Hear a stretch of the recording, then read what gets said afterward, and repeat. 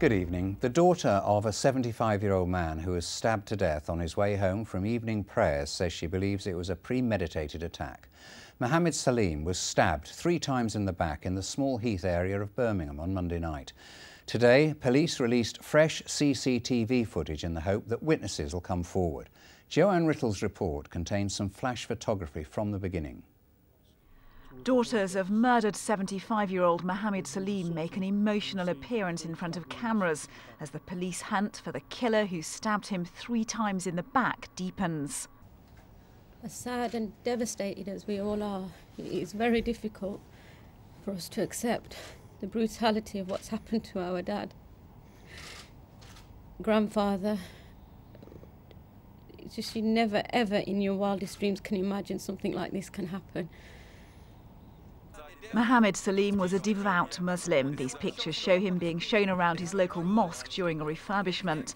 But it was when he was on his way home from prayers on Monday night that his killer struck, close to his home in Small Heath in Birmingham. Police have now released this CCTV footage of a white man seen running in the area at the time, who they want to trace, and further footage of a people carrier. The man was seen here in Windcliffe Road, close to the murder scene, and police say they need to speak to him.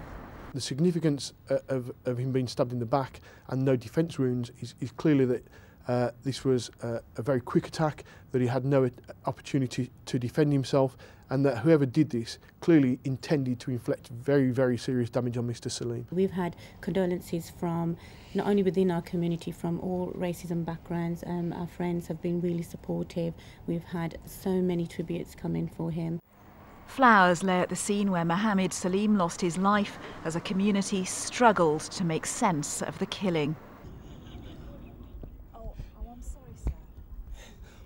He is my friend. He is my friend. He always spend the time in mosque. He is a very good person. He was never a man to be out there to harm anyone. All he done every day was come from his house to pray at the mosque, go home. That was it. He was a beloved man. I don't know whoever done, why they done, because he's a lovely man. We all times have seen him going 5 days on the mosque to pray. He was known as Uncle Salim by many in his community. Police are now trying to piece together why anyone might have wanted to kill him. Joanne Rittle, BBC Midlands Today, Birmingham. Police investigating a